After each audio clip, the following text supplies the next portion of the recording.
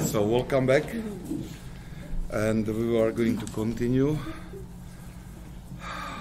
to sit at feet of Saint Theodoros the Great.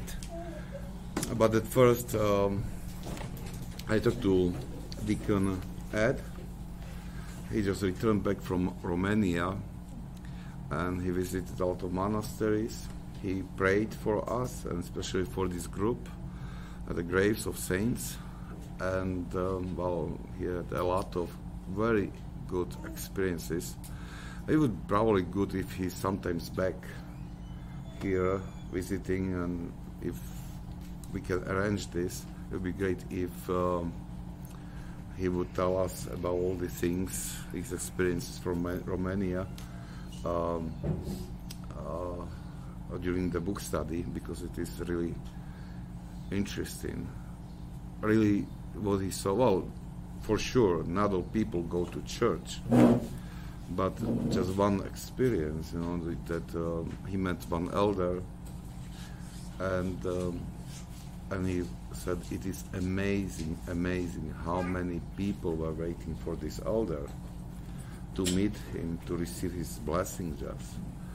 And this is something what you cannot see here and experience here. And really this impression what he has is that Romania is a very holy country. And this is true, you know, that probably, I don't know if I told you that, probably I did, but for those who are new, I can repeat that, it was 2000, oh no, it was, when it was? 2000, probably, here. Well, I saw many years ago, but we decided 2001, it was our first vacation, and we decided to go to Greece because we wanted to see a lot of monasteries and churches in Romania, Bulgaria, and in Greece. So we decided, okay, we will go by car, and so we spent time at sea, and then on our way back home we will go slowly and visit all the things we were planning. When people heard that we want to go to Greece by car and to go through Romania, they said, "Don't do this, you know, you will."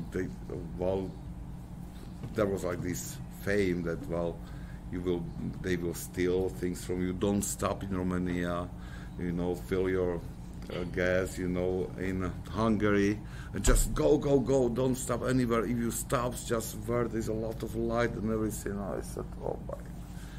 So they stress us still, but well. So we went there. We went to Romania, and for sure, after like borders, when we were waiting, like in line, there were the gypsies who went around and they were begging for things.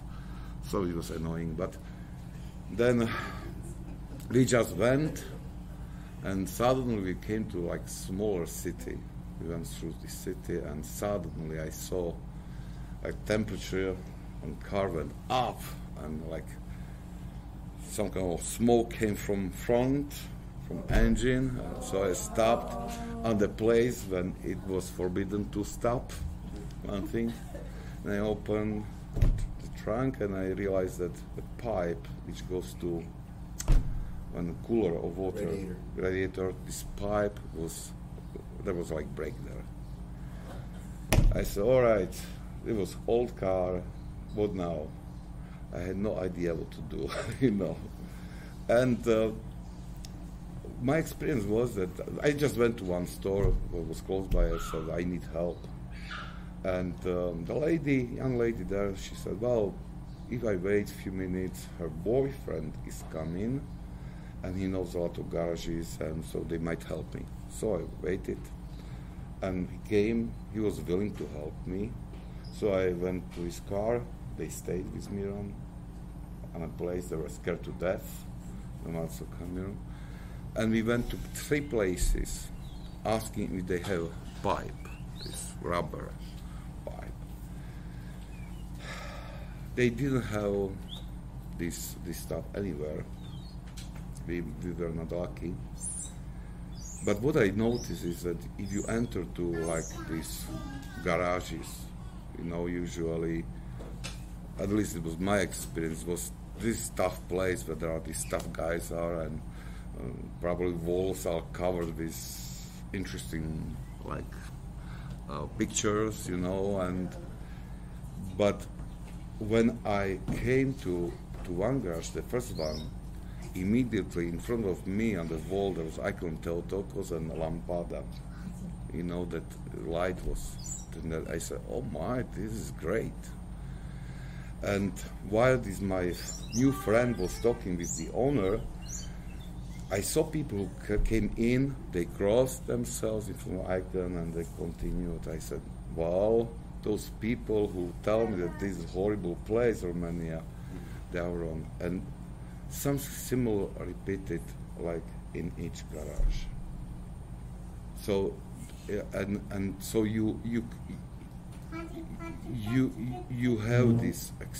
We had this experience. I had this experience that something's going on there. What you cannot see in Slovakia, it would be impossible, I think.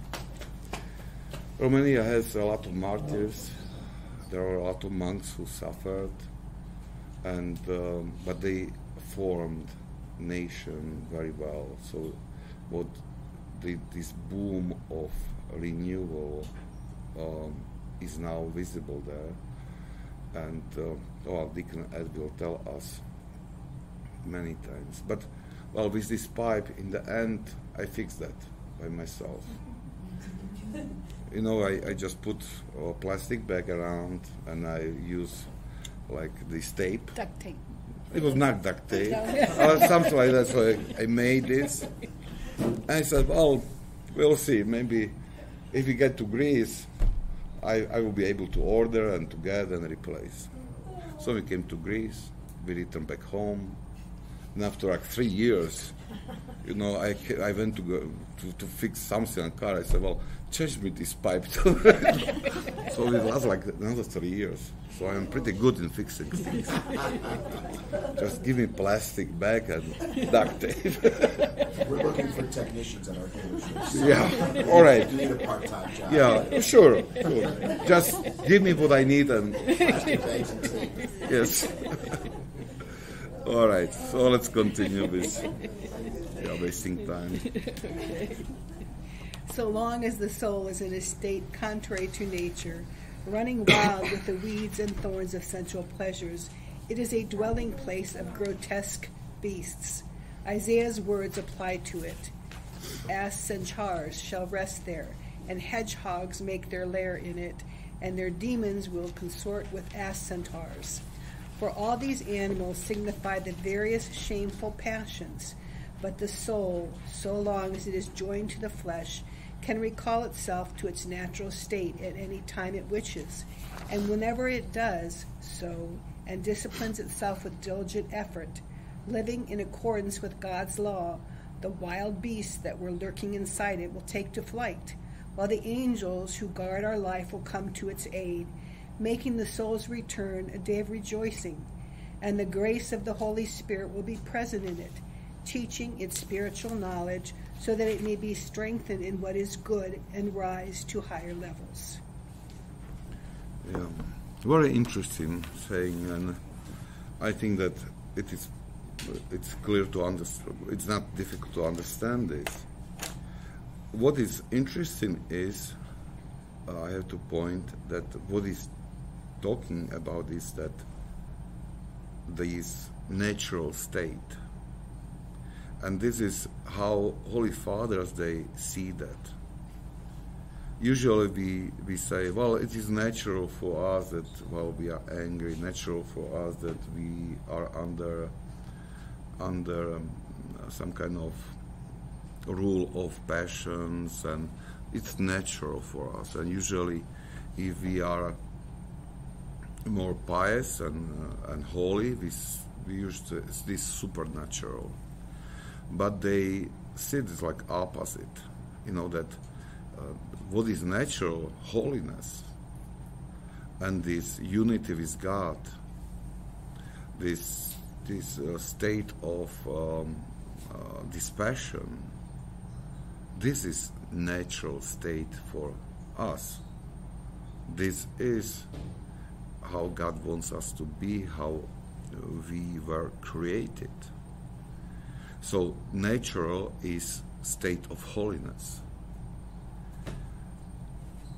Everything what is different is not natural. It goes against our nature. And he says that, well, if we stay in this state of, which is so opposite of natural state, of the state holiness, so then he takes this verse from Isaiah, all this, he names these animals as examples, I would say, of passions. So when we live in this state, so we become, our heart becomes like a nest of all these passions, bad habits, place where demons are present and they push us to do things which goes against our nature.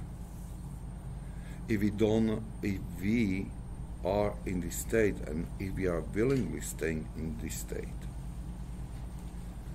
But what he says is that, and it gives us huge hope, that soul can return to natural state immediately.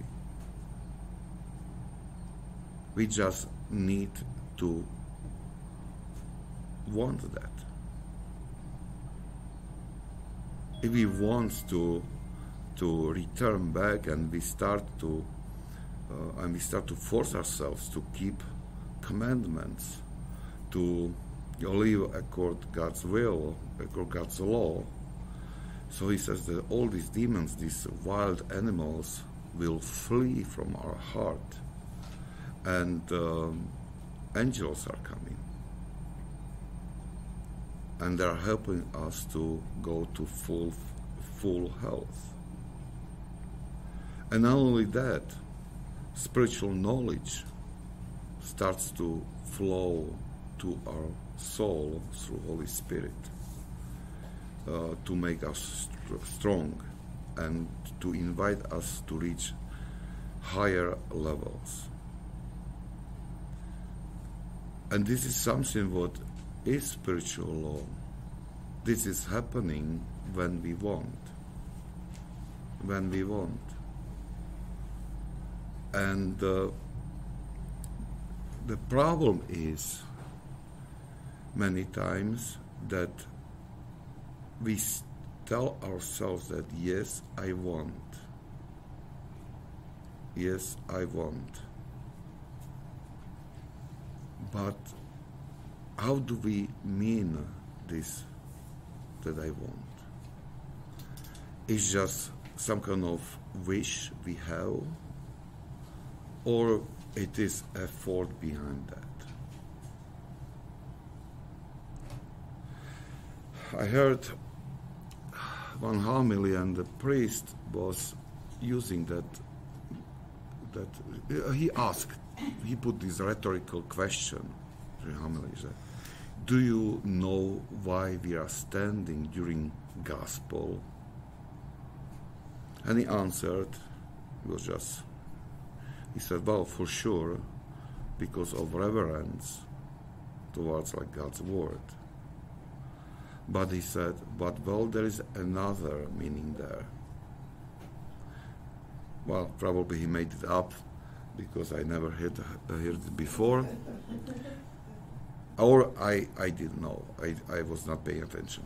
But he said, we are standing because this standing reminds us that we are soldiers who are receiving orders from their commander. I said, we are standing, hearing the order. And this order is not given to us to make good feeling in our soul, to be pleased, to be somehow, to cause excitement. It is something what we are supposed to do. And we should just say, he says, we should say, yes, sir, and immediately start to fulfill the order. It is impossible during liturgy, so immediately when we go to the world. And, well, this really is something what touched me. And if you think about it and you try to fulfill that, so it is a huge challenge. But this is what we are supposed to do, and but we forgot this. Yes, we want. We are saying that yes, I wish, I want. But do we really want if we almost immediately forget when we leave church what kind of order was given to us? And just, I think that it was through God's some kind, I hope, inspiration, because it really fits to this theme, as well as the confirmation. On Facebook, there was like 2 hours or 3 hours ago, there was one like this screenshot with words of one contemporary. Don't like this word. Or elder, who said that he read, besides Holy Scripture, only 3 books. His letter from St. John Climac, Evergetinos, and then he read St. Isaac the Syrian. And he said, I never turn a page to another page until I didn't fulfill what was written on that page. And I said, well, this is something what, how we should approach our spiritual life. This is something that, well, and even he says that if we force ourselves to live according to God's law, then all these demons, these wild animals, will flee. But this is what is this effort. I'm getting order from God, from Christ. I receive advice from saints, holy fathers, who teach us how to live gospel. So it is not just for some kind of my to gaining new knowledge on inspiration, just to get some kind of good feeling. It is work. It is hard work. And if we approach that this way, so then really we will study, for example, Theodoros, more than 5 years. Even it's like much shorter. One priest told me that he was reading this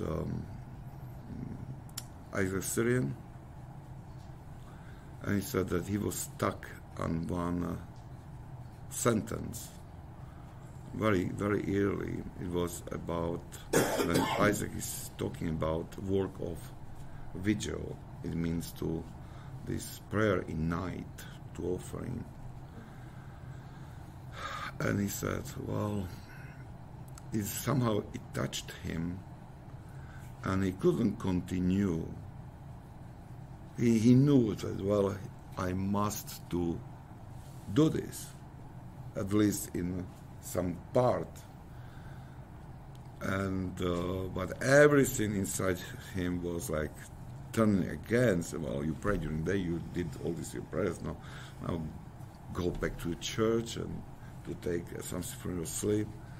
So it was like, he said, 2 weeks. He couldn't continue because this sentence was like blaming him that he neglects something. So he said that then he said, okay, or I'm going to try. He said, 1 hour, that's it. And yes, and it was beneficial for him, and he continued to do this. And I think that probably in his case, this was necessary to have this experience and to start this ascetical practice. But he felt this really like command. And many times we are touched by words of gospel in the same way. They are disturbing, or words of saints. And it's something disturbing, and we say we have really a lot of good excuses why not. But we have to realize that it is calling, which is not going to destroy our life, but to elevate our life, to bring this life to higher level, or to force these demons which are in us, in our hearts still, to force them to flee. So I think this text, short text, really, if we are searching for some kind of simple explanation, what is spiritual life, it is in these words: to force demons flee from your heart through forcing ourselves to fulfill God's law.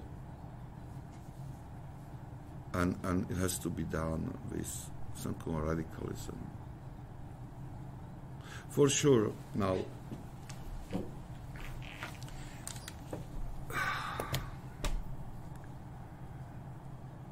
many times we read that and we understand these orders or these suggestions from saints, and there is a hesitation in our heart. It looks like impossible. It's impossible for us to do because we know ourselves. Maybe we see how busy we are. There are so many things, and sometimes even these are connections with other people can be barrier. But what they want, they show us the way. None of them expects that we are able to make hard turn and to go opposite way immediately. What they expect us to do? To start. To do what we can now. Maybe we are not able to do it perfectly to fulfill this, but let's try to do maximum what is in our power. And then, when we make even the smallest step, there's another spiritual law, and he reminds us a little bit that angels will come to our help, and the grace of the Holy Spirit will teach us the spiritual knowledge. And everything what is good in us will be strengthened and forced to grow higher. He is talking about this progress. And we have this experience, and we talk about this before many times, that always when we make a small step and we keep this to making these small steps, we have this experience after months, 2 months, 3 months, that our taste was changed. What we liked before and what belonged to world is losing attractiveness. It's not so attractive for us. Suddenly we realize that friendships we liked, or we wanted, we like to hang out with some kind of people because of fun, everything. Suddenly they don't look like very funny. This attractiveness is gone.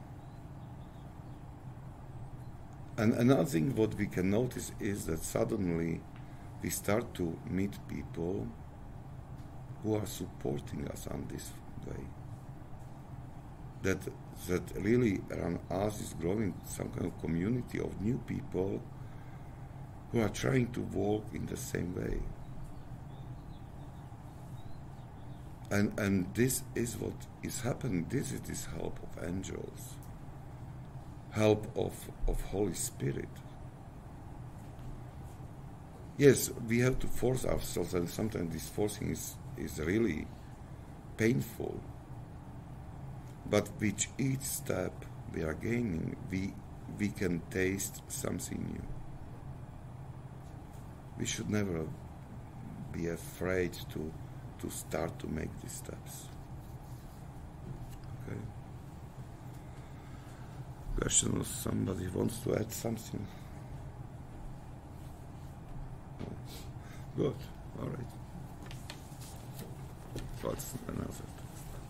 The Fathers define prayer as a spiritual weapon. Unless we are armed with it, we cannot engage in warfare, but are carried off as prisoners to the enemy's country. Nor can we acquire pure prayer unless we cleave to God with an upright heart.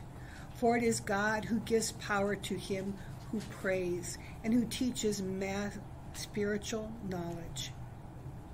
Yeah. All right, next step. He continues somehow, he builds like slowly these steps in our spiritual life. So when he's talking about that we are supposed to enter to this spiritual battle, to force these demons to flee our heart and to return back to our true nature. So he immediately reminds us that we need prayer as a spiritual weapon. He said that if we are trying to do this without prayer, so we will be taken to captivity, as soldiers are taken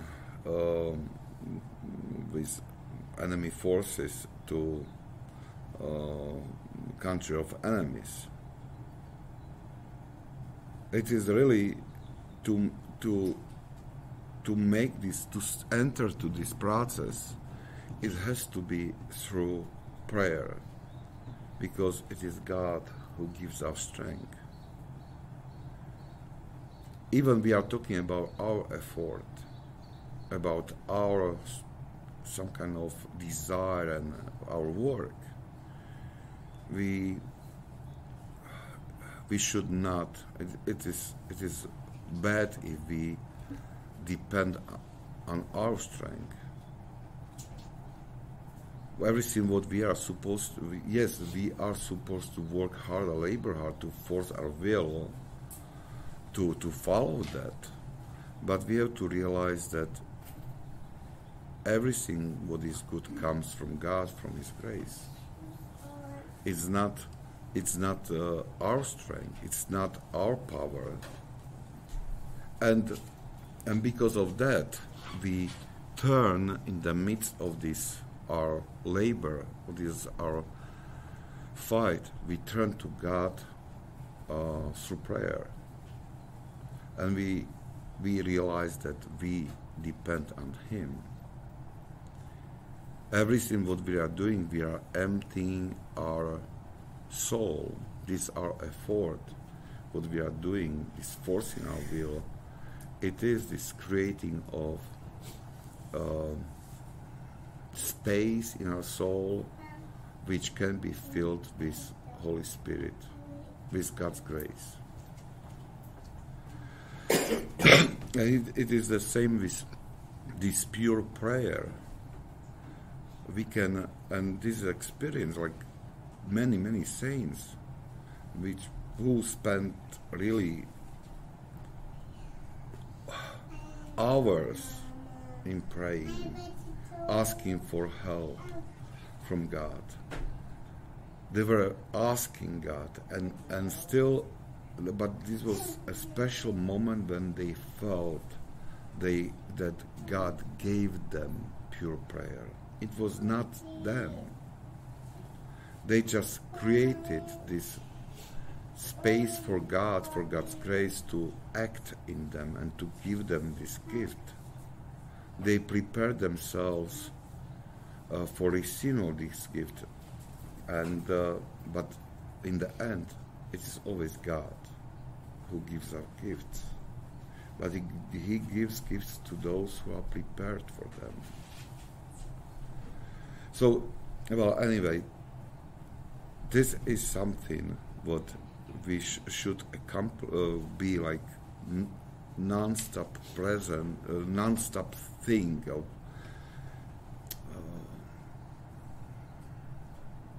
weapon we are using all time.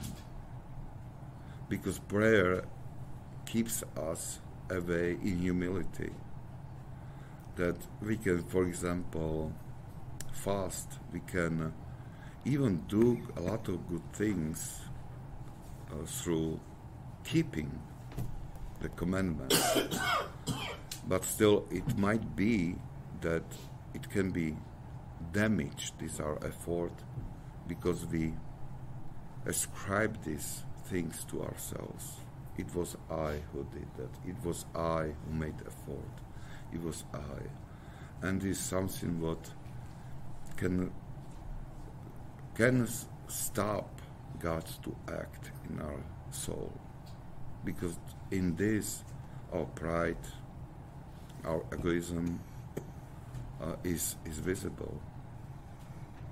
So to pray, it means really to show God that, yes, I admit that I depend on you. I'm doing my part. I'm doing what you ask me to do. But you are then that one who gives grace and the spiritual gifts. And this keeps us in a correct track, it keeps our heart humble.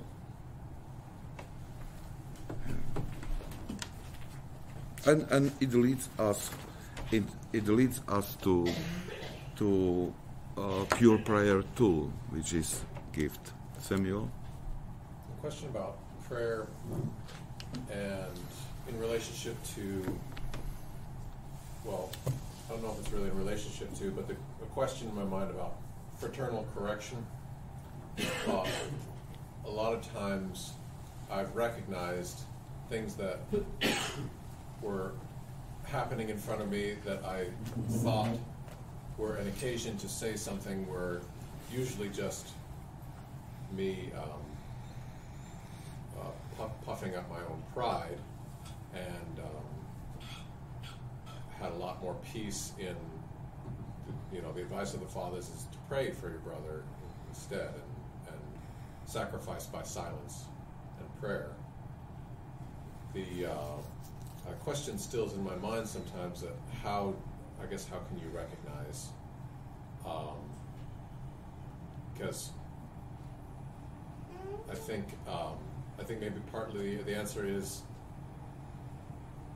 you are trying to keep the commandments, so you know when you should say something because it's required of you.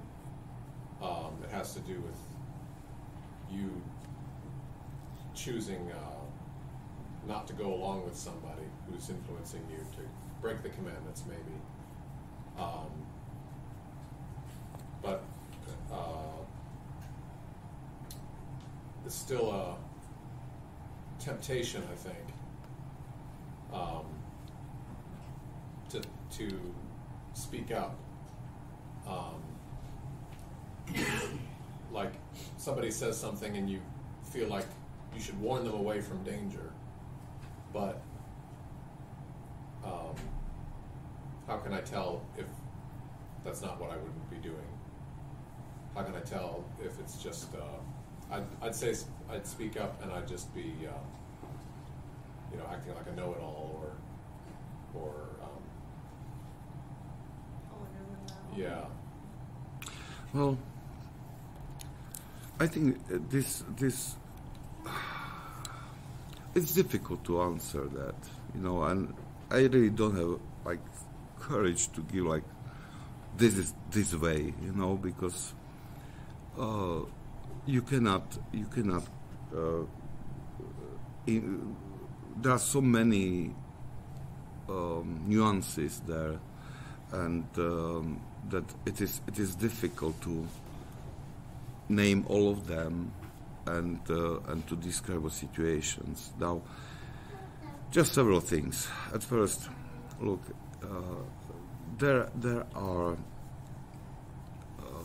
situations when you must correct, especially when your state or responsibility requires it from you. For example, as a parent, as a father, well, you must correct your children. Now, but as a father, that if you correct them from one thing again, you are not going to reach the effect. You as a father who loves your children, you know how to measure that correctly. May it bring like the result, not some kind of resistance from the child. You are not going to beat the child with that. But you insist on this, and it repeats if it is necessary. The same thing applies for everybody who are in this position of responsibility, authority. So, like for me, I must do this as a pastor for those who are in church if I see something.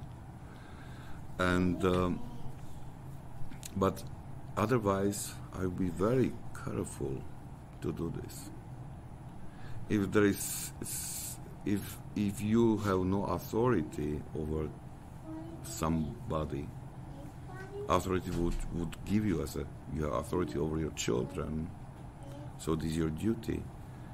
I would be very careful to do this, because until we are not really purified, I mean our heart and mind, so it's very difficult to not to let our pride or to act in that. And I would, and another thing is that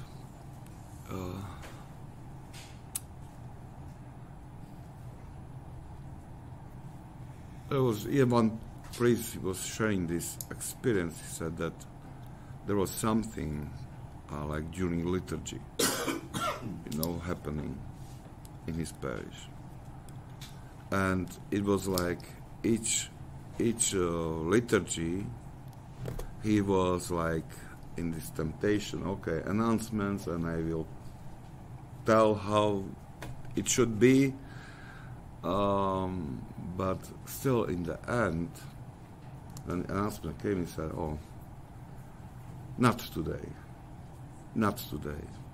Let's pray about it more." And he said it took like 2 months. And then he said, and then it disappeared. That he was annoyed by that, but well, he was saying, let's pray. Let's pray for ask God for help. Because he didn't want to cause some kind of. He said somebody can be touched. I cannot say this like personally. You are the one, you know. And it disappeared. And many times we have this experience that we see a problem that, well, and there is this temptation in us to fix that. And many times we are right. It is problem. It is really right. But my recommendation would be just be patient. You know, ask God for that. Well, sometimes we have to ask, who am I to try to fix the other? We really don't know. We are so unique, each of us. And many times there are so many these influences which cause how we act. And many times if we know everything what caused this acting of the others, we would tolerate that. I said, oh, it's okay. That person went through so many bad things or so many tough situations which made these scars in the soul, so I'm not going to add another one. But if we ask God and we tell God about that and we ask for salvation of that person, I think this is something what will many times it will disappear by itself and is solved. Like another example is from life of Porphyrios, elder Porphyrios from Greece. He was monk who lived in the center of Athens, and he was like spiritual father for one hospital. There was a corridor, hospital's corridor, main, and in the end was like there was a chapel there when he served the liturgies. And on this corridor, not only people were going, there were like some kind of stores there. And there was one store where they were selling records, this round, what is like record? Yeah. And that owner of the shop, he was playing this very loudly, you know, these songs. And Porphyrios said, well, when he started liturgy, and suddenly these songs, this music from above, and it was annoying for him. And he had this like, so I have, after liturgy, I have to go to there and talk to him. Then in time of liturgy, he should not play this music. And then later in liturgy, a thought came.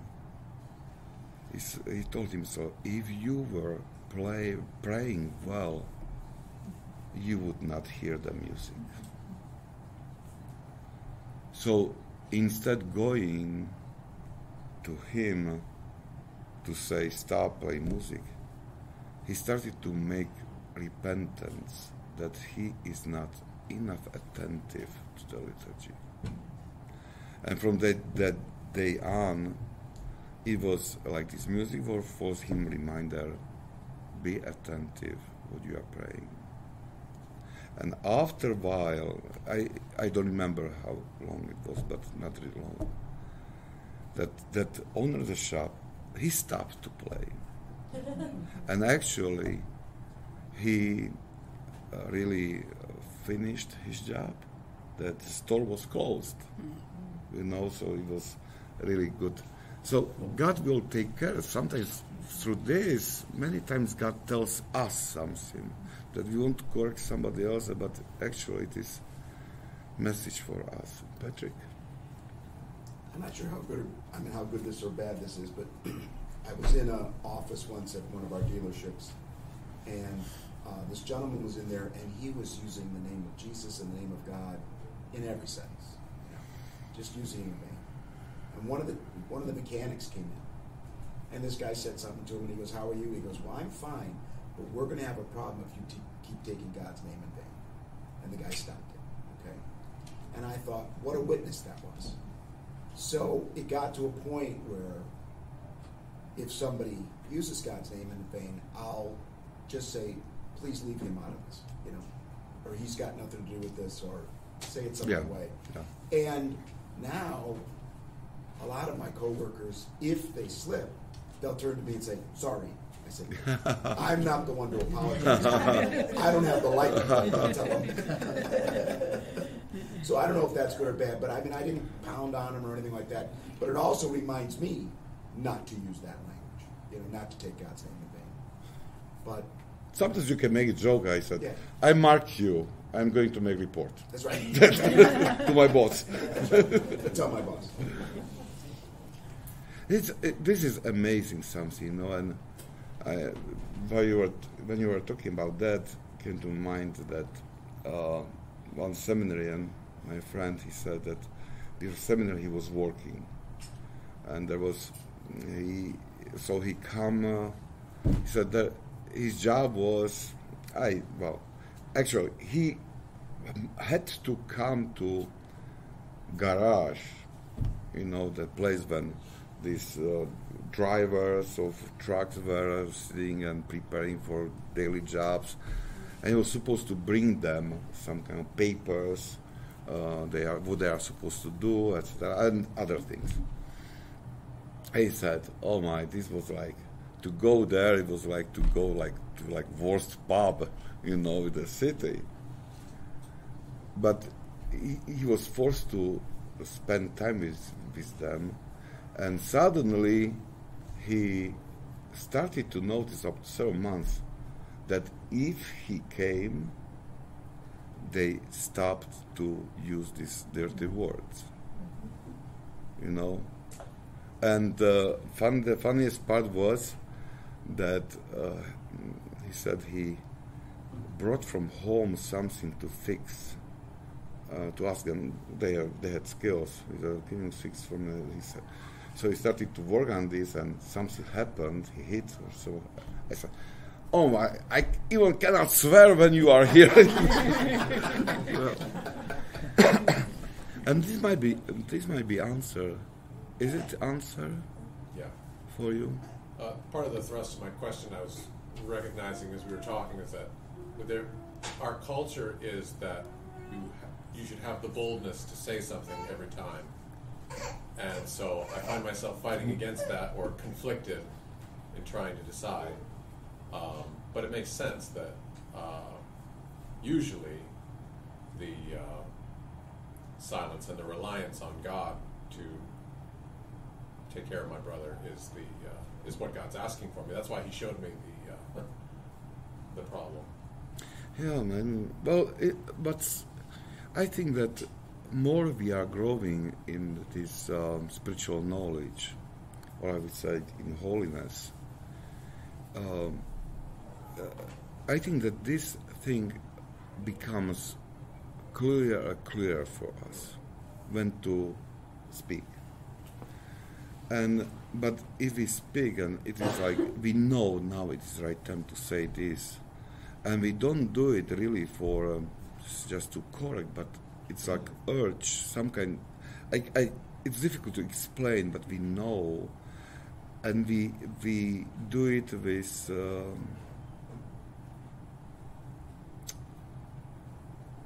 special words, I would say. There was a priest I listened to who said that, how Paul says, "I could wish myself cast off for the sake of my brothers, the Jews." He says, if you don't have an attitude like that, then you shouldn't correct your brother. Yeah. I would agree with that.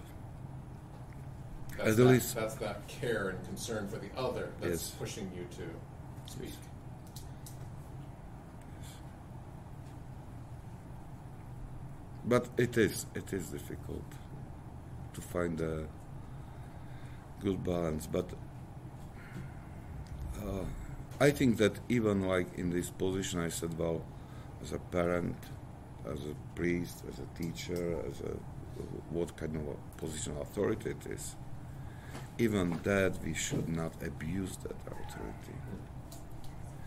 And I think that like this Porphyrios, he was in charge of this spiritual care in this hospital, so he had the right to go there and to create correct environment. But the same Porphyrios was saying, like, when people come to spiritual advice or counsel, when there were like mothers, they came and they said, well, problems with children. And so he said, well, if you want to correct your children, talk to God more about your children than to children about his and her faults. Wise advice, you know, and we should always be very careful in this movement of correction of others. I think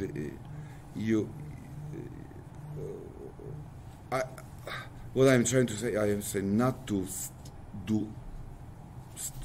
just ignore, to be ignorant, but really this fight should start on our knees, you know, for that person, to pray or to really searching our own souls.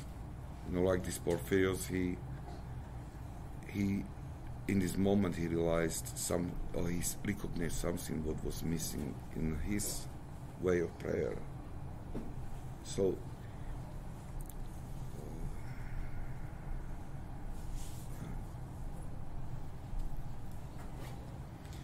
all right, we have a few minutes left, so let's not continue. Let's make this book study longer. No, I think that another is important too, so I don't want to just to go through. But we have a few minutes left. If somebody has a question or something, even not connected with this topic, thing to ask. I guess I didn't understand in the discussion that we have just had, you all just had. We were talking about speaking up as some sort of a response to some sort of behavior, but I didn't really understand the limits of the actions we were talking about. You know, there are all sorts of times when one should do something and all sorts of times when one shouldn't. And we've spoken also of our modern culture.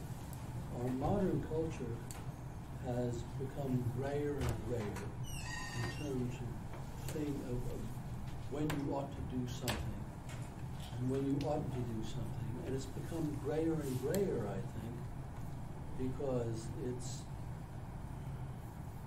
a secular, anti-Christian culture.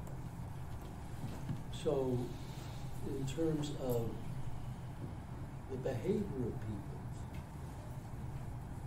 the authority of the person speaking seems nowadays to have to do with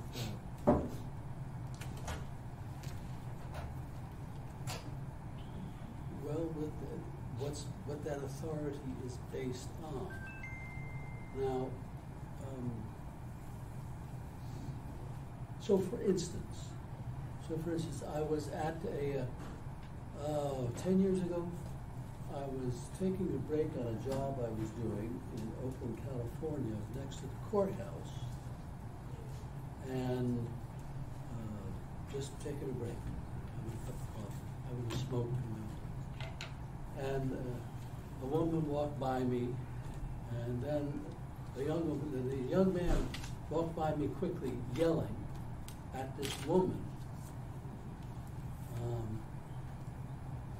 And I thought, well, oh, it looked like he might attack her. And so I walked up quickly to about 15 feet away from him and just stood there, wondering should I do something?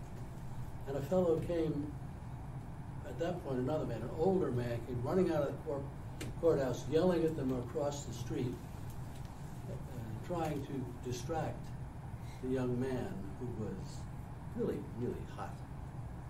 And I was glad that guy came along because, in the culture of 50 years ago that I was brought up in, which was a subculture, I was taught certain things by my parents, and one of which was, that other gentleman didn't come. Yes, I absolutely have to do something. Well, sure. And so I didn't. So going to your question, I wasn't sure. I'm not sure what kind of situation we're talking about. There are certainly situations that the culture thinks you should be quiet, Samuel, you Christian,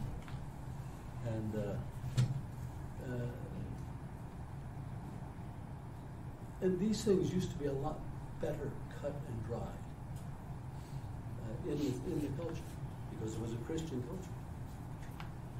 So, well, that one thing is that I think that Samuel was talking about if somebody is acting as a defect of under some kind of passion, not correctly. You are talking about acting which can cause problem, injury to somebody else. For sure, it would be funny if somebody is in danger that we just kneel down and start to pray.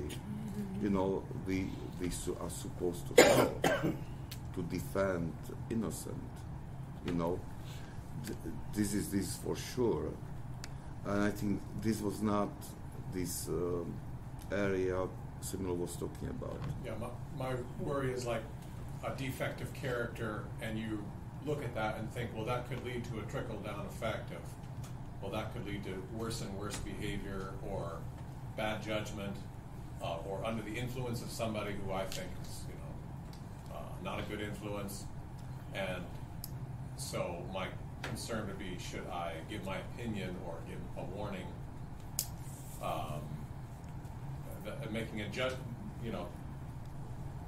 judgment and presenting it to them? I think it depends on how you do that, because you can go to somebody and you're correcting them and you're knocking them down, right. But if you go to them without accusing them or anything, yeah, it definitely depends. yeah. But still, I would be careful with that too. Careful because I think that many times we are risking that in this goodwill we are letting our pride to talk for us. And this is not accepted. Obeying glory or this position of superiority. And it is really, I would avoid. And I think that parents who have children who are growing teenagers, that many times it is for you despise all good advices and trying to raise him. There are sometimes times, even years, when you are just asking God for help because you cannot do anything. And you know that there is no word which can help.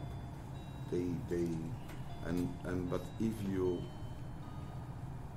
spend time, if you give your child again to God, usually it turns well in the end. But sometimes even people, even God allows them to go through experience of these fruits of their bad acting, and it has purpose. Look, that young man from this prodigal son, when he took this